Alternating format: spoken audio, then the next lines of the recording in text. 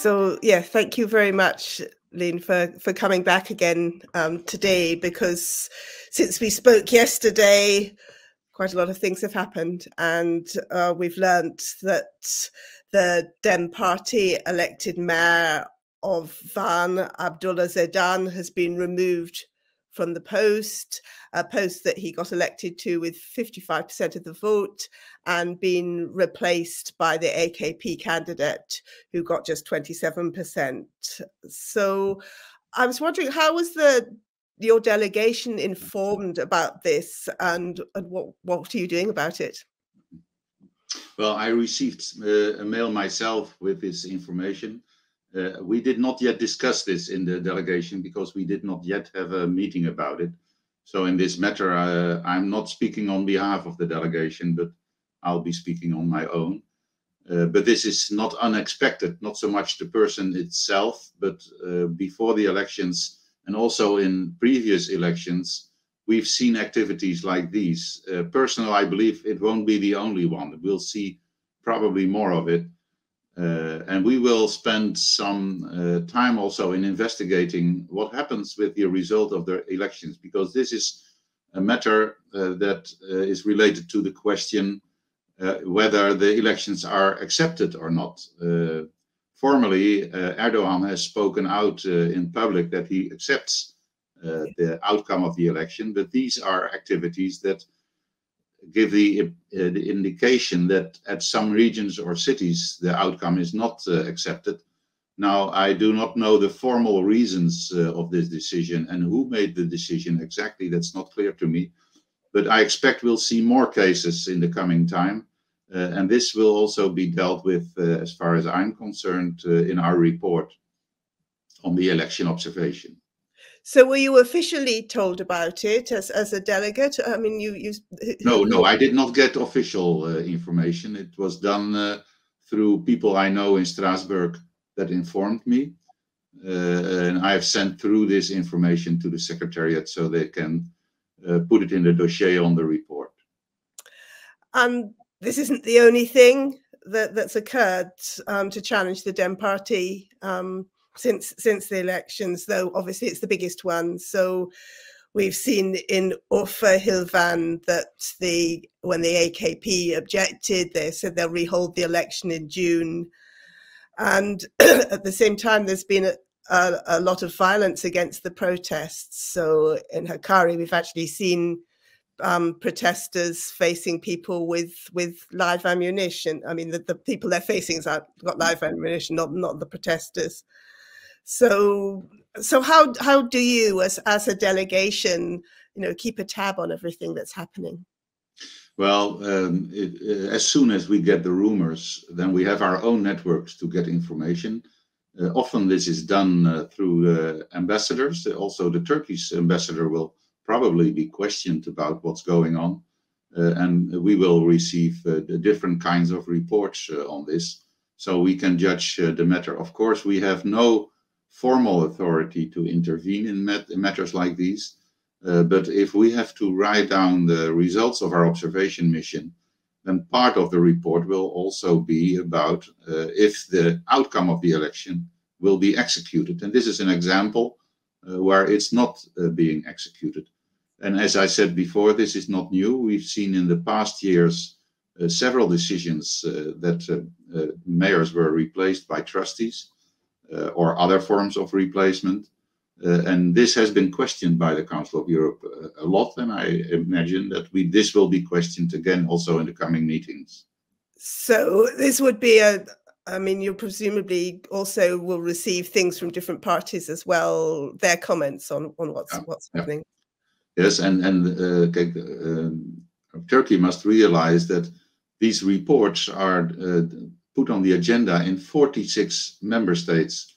So 46 countries that are united in the Council of Europe will talk about this matter, will talk about these things that occur in Turkey, and will talk about how Turkey interprets democracy in their country. And I just wanted to return actually to just to clarify something from yesterday's discussion. So just if you could clarify a little more the way your observation works actually on the ground. So do you choose which places to go to, or does the authorities choose which places to go? No, there's no question about that. So the delegation splits up. We had a large delegation, about 20 people, elected politicians from these 46 member states. They split up in teams of 2. The teams have an interpreter and a driver, and they are completely free and nobody can stop them. They have the authority to choose to go to which station they will visit or not. So there is no question about it. Nobody makes suggestions. In my case, in Diyarbakir, nobody suggested me which stations I should visit or not. We are well aware, because we've done this before, of course. So we know it's the different schools. For instance, in our case, my fellow companion in our group, we decided to do half of the visits outside Diyarbakir in the villages and other half inside Diyarbakir. And we've visited quite a lot of stations.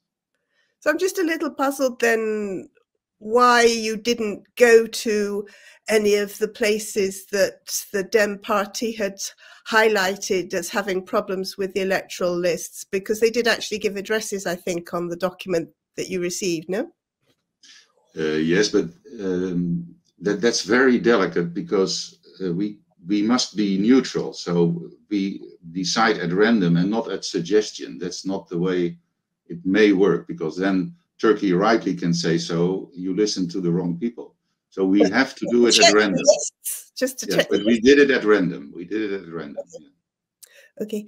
And I was just wondering, you know, in the light of what's happened since, if there's any regret in the delegation that, I mean, yes, your report had criticisms, but the overall tone, and particularly because of the end and the headline that it was given on the Council of Europe's own website was really positive. And I was wondering if there's any regrets about that.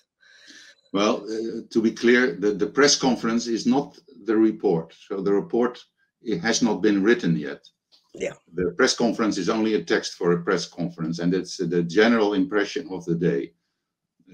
And my own view is that as far as we see problems like we just discussed in Turkey, are the problems before the election and the problems after the election.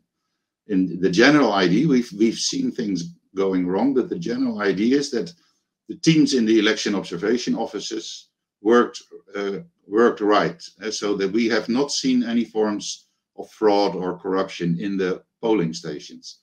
That's what the press conference was about. That's about what happened on the day itself. I've seen in Diyarbakir very well trained people who did the job very well. I've seen the observers of the different parties being part of the polling stations, but they cooperated with each other, and we have seen no conflicts in the polling stations. And that's what the press conference was about. And we will pay special attention what happens after the election, and also what happened before. Like, I was also very critical about the position of the press in Turkey. That's an example of that.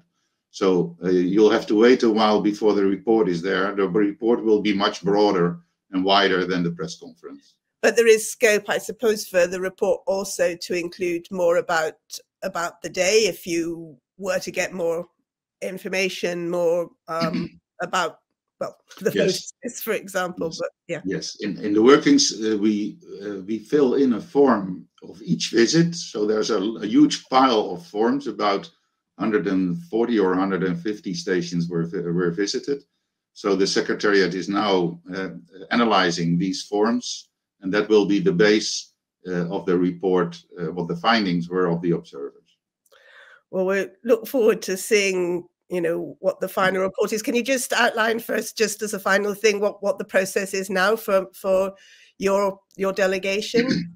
Well, we have a monitoring commission planned in June. Then the draft report will be dealt with. The monitoring commission, does that go to Turkey or? No, the monitoring commission is part of the Council of Europe. Okay. So the monitoring committee executes the election observation and also executes the monitoring activities. There will soon be an extra fact-finding mission to Turkey also, so that will be added to this process. But in the monitoring committee of June, there will be a draft report debated. And when it passes the committee, it will be a formal decision making in the Congress of October. And after the final decision making in October, the report will be sent to all governments of the member states and will be dealt with in the Committee of Ministers. Okay. And do you see, just as a final, well, unless there's anything else that you yourself would like to add, but I was just wondering if you saw, obviously what's happening in Van is very similar to what happened last year, but, or last time, but maybe reactions are different. Do you see differences this time around? No, well, like I said yesterday, I see one positive point, that if you look to the result of the voting, there still is a mechanism possible in Turkey where the people change their opinion and vote as they have voted. And this is a positive side of the election. We are very curious if the response of the government and the response of the regional governors maybe will change in the coming time, or will it be the same as we've seen the last 4 years? If it's the same and they start a struggle for power, yeah, and then we have our own ideas how to look at the way Turkey organizes its country, and there will be debates also in the Parliamentary Assembly, and in our Congress about how to deal with this, because Turkey has to answer, since they signed the Charter of Local Democracy, and that gives obligations. So there will be tension there in the debates. And we will do anything we can to at least publicize what happens and put pressure on this dossier. Do you think that reaction from the opposition or from out with Turkey is different this time? Or perhaps it's too early to say? Yeah, it's too early to say. Although I'm curious what will happen. You might think this brings some changes. Of course, when I speak in a neutral way, all political parties will evaluate this outcome. And all political parties, including the AKP, will think about what to do with it. How do we deal with it? What did we do wrong? Why did we win votes and why did we lose votes? And this usually brings a different attitude. If the decision is that the attitude will not be changed, then yeah, there will be a reaction in the next elections, I imagine. Thank you very much, and thank you especially for coming back today, and we'll keep watching what's happening. Thank you. Thank you very much.